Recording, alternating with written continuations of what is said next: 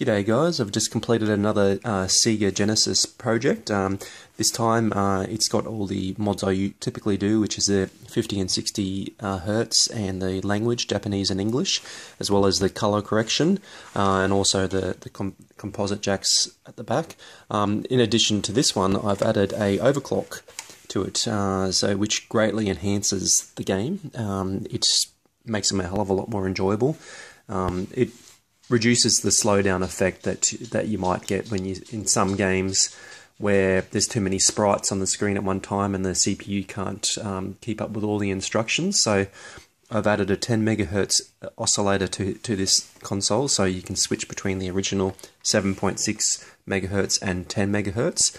Probably doesn't seem like a lot, 2.4 megahertz, but it is certainly noticeable in situations like in Sonic when you know, you get hit by an enemy or you accidentally go on a spike and you lose all your rings and you'll notice a real slowdown, or there's just when you're in two-player mode and the game just goes really slow. This 10 megahertz crystal minimizes that a great deal, and it also increases the frame rate in a lot of games, so it is a very, very good mod to have. So I've got that. That's the overclock switch there.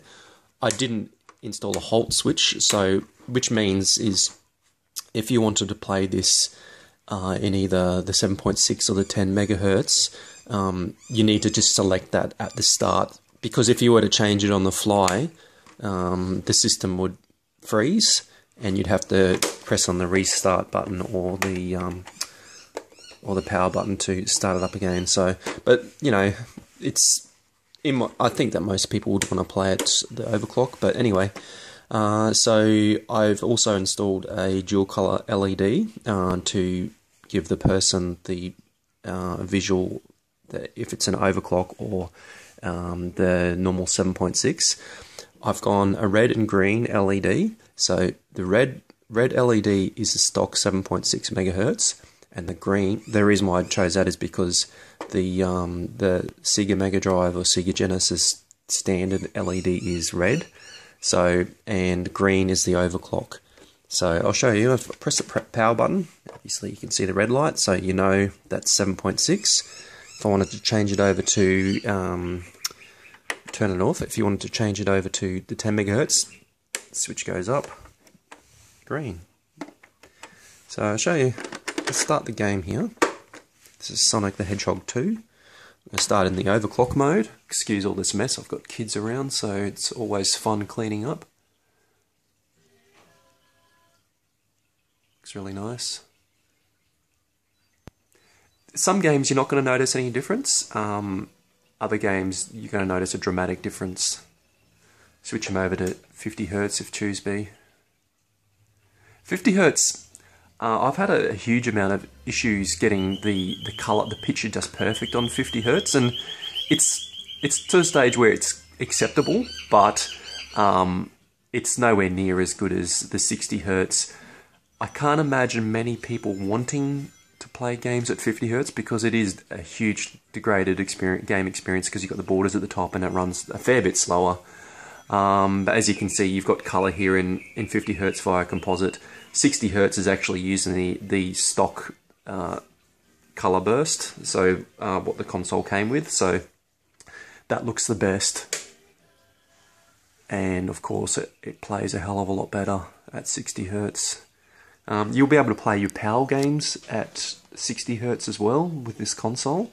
To do so, it's quite easy. All games made before 1993, or 1993 and before, they will just work on this Genesis. However, if you have a game made after that time, there's a high chance that it could be locked.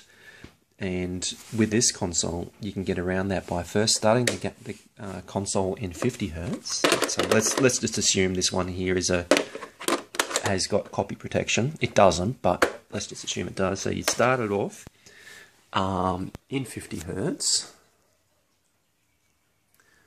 And once you get to the Sega or the Sega, or however you want to pronounce it, logo, you can just flick them over to 60 hertz And as I said, the picture looks a mile better than 50 Hertz. Back to 50 Hertz if you really want to.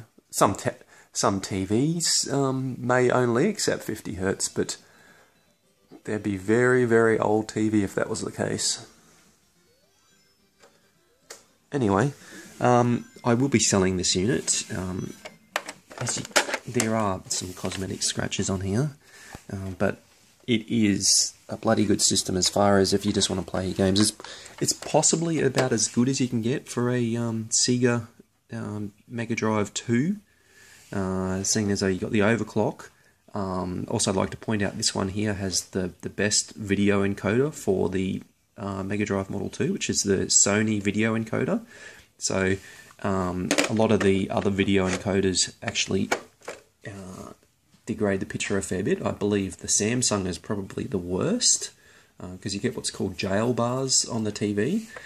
And there's also an Ericsson one, I believe, which is, it's okay. It's better than the Samsung. I find the colours a bit dark, but it's definitely a step up from the Samsung. But as I said, this is probably as good as you're going to get for a Sega Mega Drive 2, as far as picture-wise.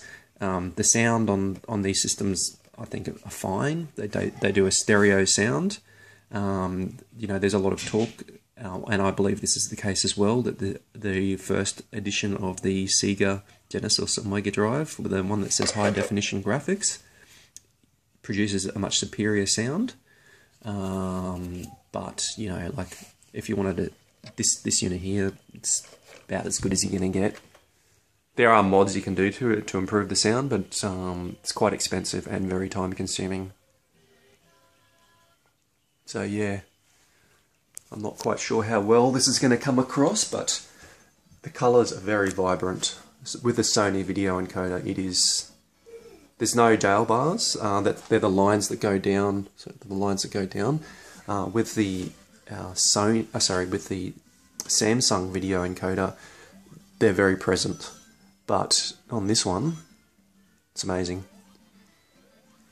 It's currently in overclock mode at this moment. So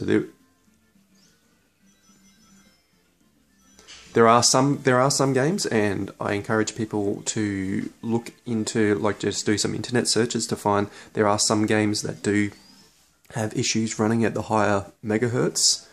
But there's very few, and of course this console has the option to flick back to the stock 7.6 megahertz.